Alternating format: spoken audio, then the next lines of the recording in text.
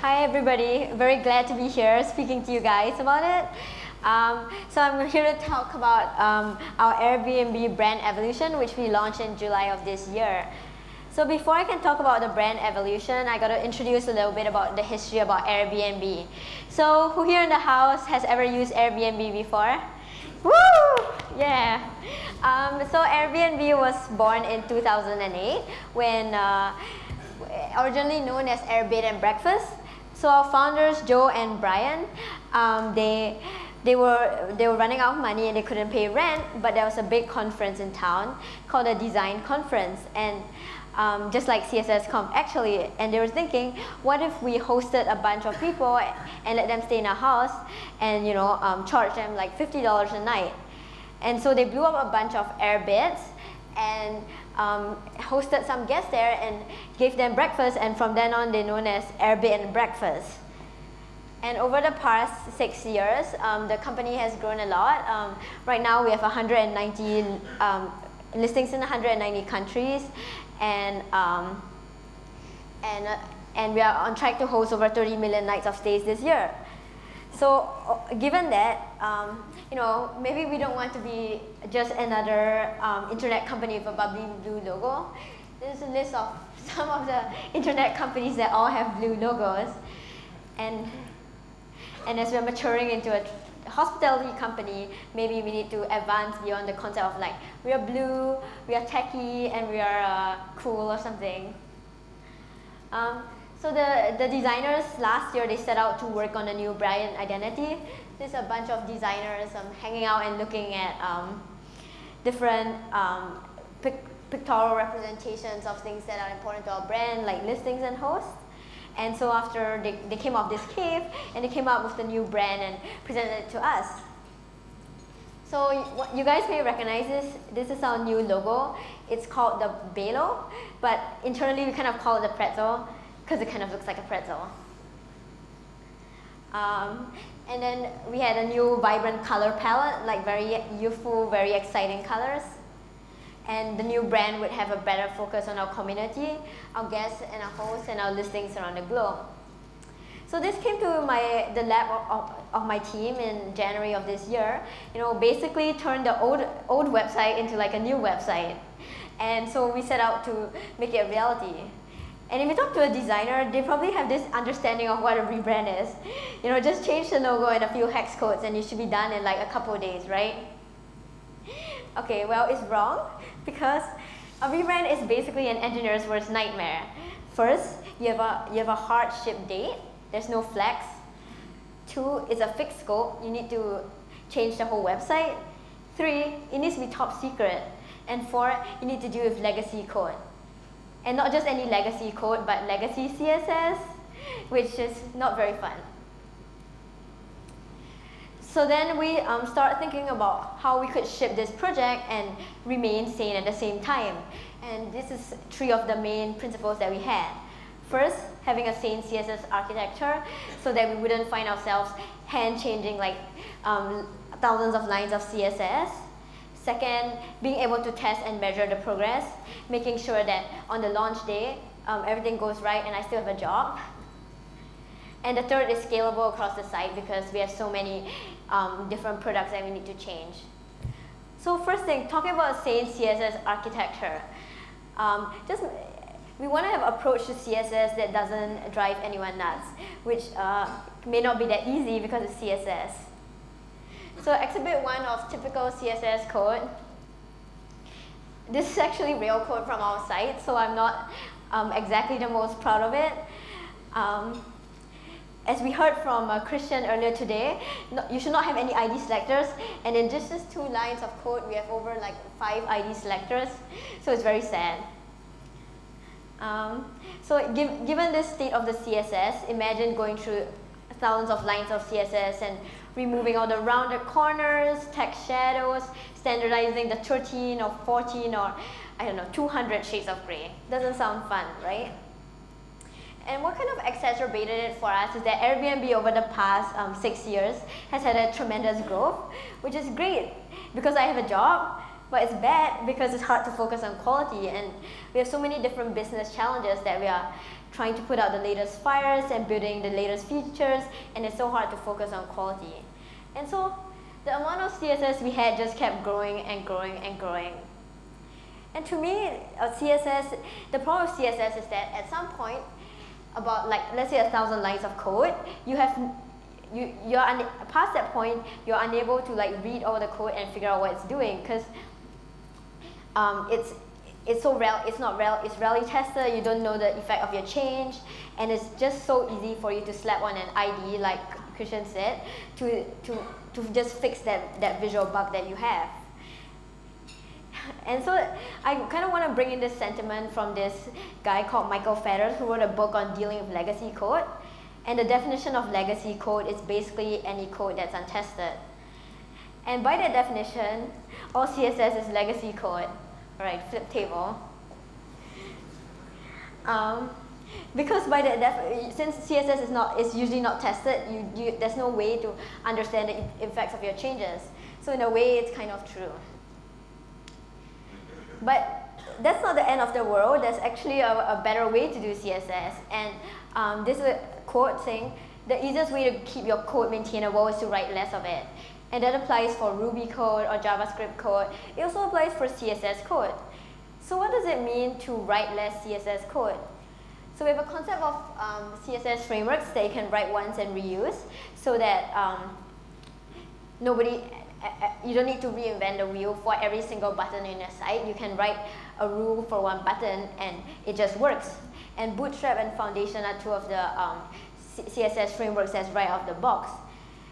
And so luckily for Airbnb, even though we had to deal with 6,000 of lines of CSS, we were actually working on an internal CSS framework that we called O2, which was based upon Bootstrap but cut down for our specific use case.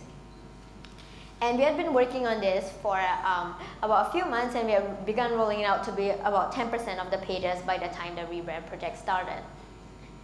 I kind of want to make a side note about why we called it O2, because it sounds very sciencey. It's kind of a nerdy joke. It's because O2 is the scientific notation for oxygen, and you can't have Airbnb without oxygen. So we had this framework called O2, and on the left is what O2 looked like at the start of the project. And so we had this idea, given our new rebrand designs, what if we just update the skin for O2? And you see on the right is all the same elements, but just in a slightly different style. And preserving the same DOM API, like for a button. In the old way, it's called a button primary, and it's a blue button. And in the rebrand way, it's still called a button, but it just has a slightly different color. And this idea is kind of magical, because we basically promised like all the engineers across the site that if you use O2 components, you get an instant rebrand. Because what that means is that if you use O2 components, we'll just change the CSS framework out for you, and you don't even need to do anything and get new styles. So this is an example of a page that use only O2 components, and when we just change out the different version of O2, it looks completely different. And it's a great promise, because then you can scale the rebrand across the site without having to write that many lines of CSS, and everyone wins.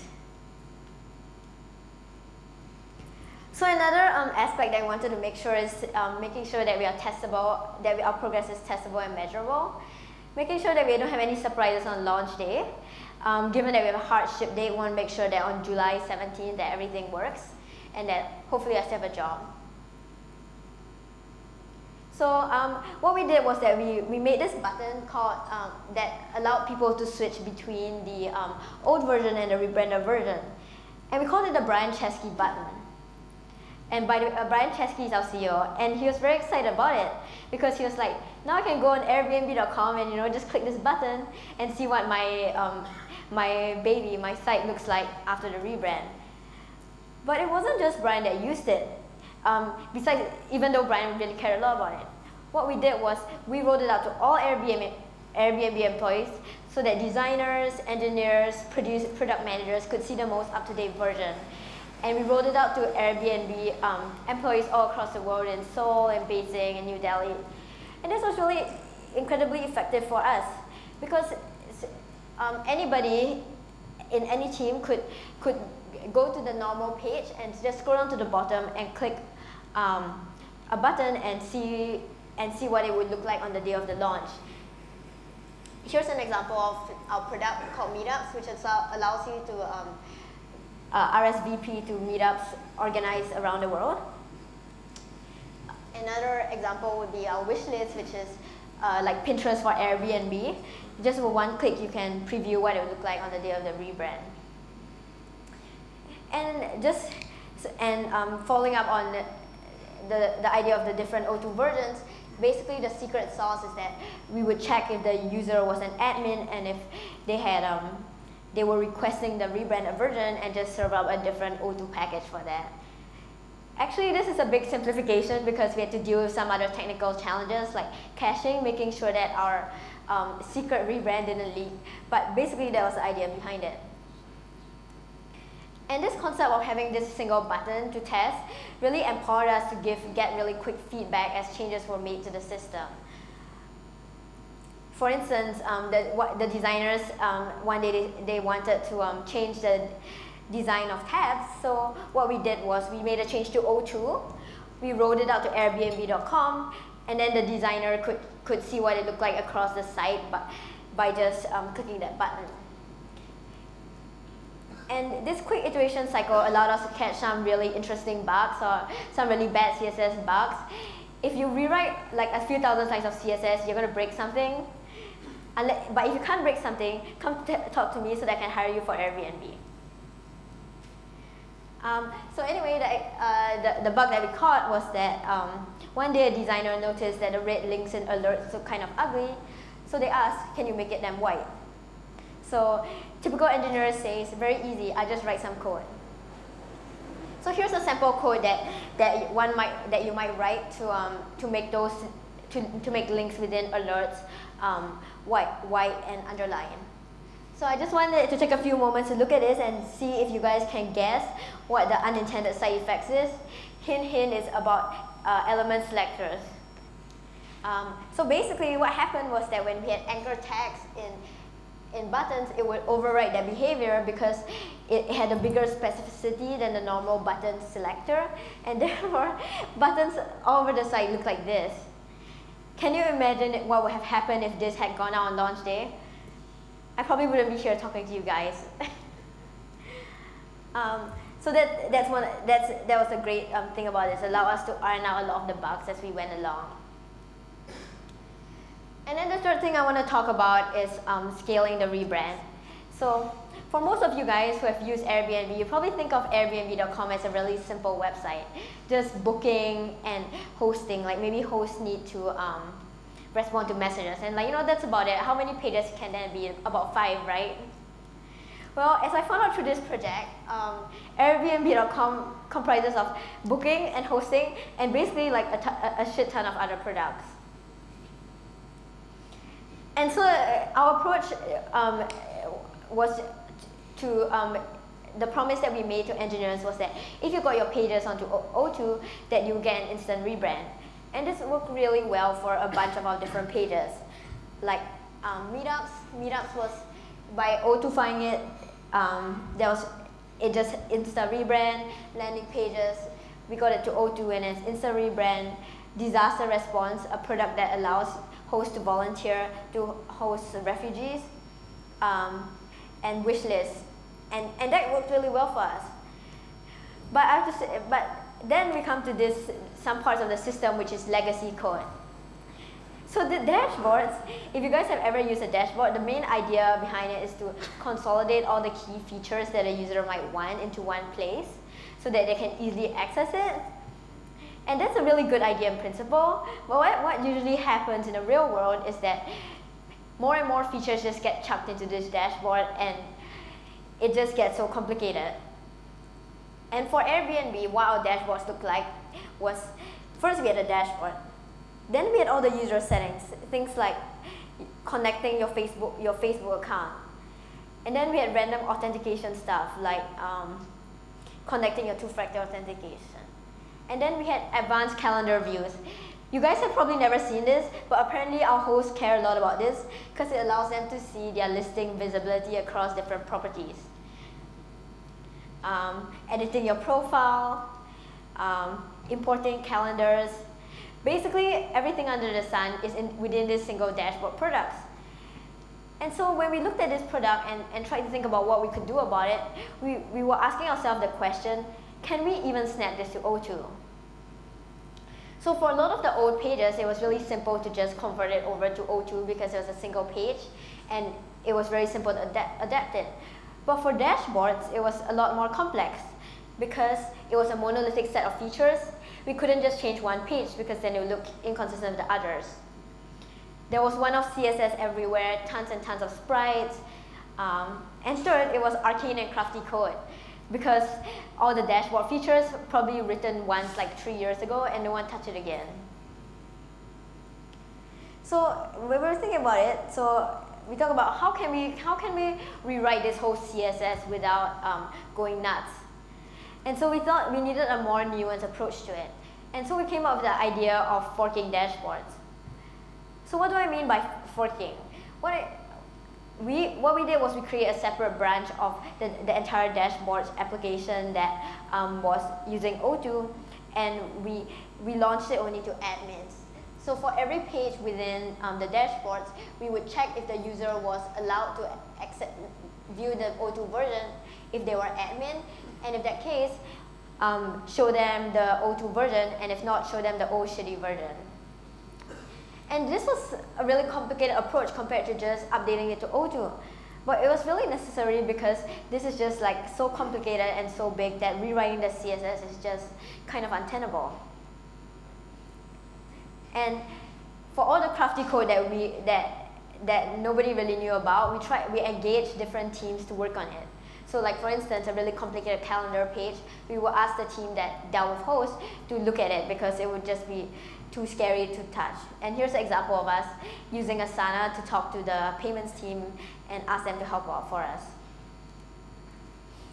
And so over a span of 4 weeks, we forked it. We forked it and did a first pass over all the different pages. And then we spent another 2 weeks finding all the bugs, which, as you guys probably know, finding bugs is usually a pretty long process. And the third part was basically profit, which is not really a part, but never mind. And so after we had snapped it to O2, and then so here's what it looks like after that. Nice and clean. And we deleted over thousands of lines of code after merging the fork. So the last thing I want to talk about is the overall project. What does it mean to be successful as a rebrand? So it's really interesting because like for a lot of projects, you can say that the success of our project is with 50% more users, or we have increase in so-and-so metric. But that's not really how rebrands work. The main purpose of a rebrand is to revise an existing brand and make it feel fresh and new. And I think the biggest testament to that would probably be this quote from somebody, from a designer actually, saying this is one of the best rollouts that I have seen in a long time. There's a long-term vision for the brand here that will really start to take hold. And like you say, over time, this will be a very recognizable icon on properties all over the globe. And it's especially impactful because as a digital brand, Airbnb.com's presence to the user is our website. Our guests and hosts meet each other through our website, and they spend lots of time there. And so the visual identity of Airbnb is really tied to Airbnb.com. And so after this whole project, we had 20 engineers working on this, 500 plus pull requests, 941 files touched, and over 10,000 lines of CSS deleted. And I think one of the biggest things that I liked about this project was the opportunity to get rid of all legacy CSS and bring us into a fresh new world where we have a well-encapsulated CSS framework. I used to be really afraid of touching code on dashboards because basically to make any changes, I would need to either add an ID selector or trawl through thousands of lines of CSS. And being able go to a feature and just start writing CSS and not be afraid of breaking things is such a wonderful and freeing feeling. And in this whole project, we managed to get everything on O2. And for the first time, every page on Airbnb.com is implemented using our own in-house UI and a consistent design language. And so that's basically all I have for you to share about the rebrand. Do you guys have any questions? Hi, my name is Hannes. I have a question. You said you build up on the Twitter Bootstrap framework and you picked your own stuff. I don't know how to phrase that. So how do you maintain that? Like you have, you build up on Twitter, and if they come up with a new version of Bootstrap, do you put that changes in, or you maintain your own framework, or like how do you move on with that? I guess it's not really so much as forked from Twitter Bootstrap as inspired by Twitter Bootstrap, because our set of elements is actually quite different than Twitter Bootstrap. Bootstrap has a lot more components than us, so we have basically, ours is like an inspiration rather than a fork. Okay, cool. Hi, thanks for the great talk.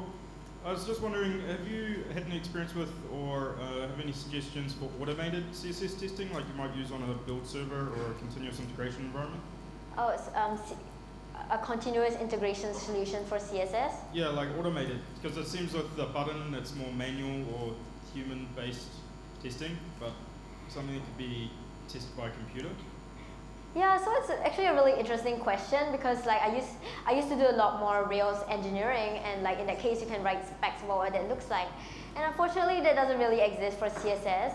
There are build tools that allow you to compare screenshots before and after using an integration with Capybara, I believe, but we haven't really tried using it because for us one of the biggest things is just manually testing across the set of browsers we support, which is quite extensive, like including supporting IE8. So sorry, I can't really recommend a good solution there.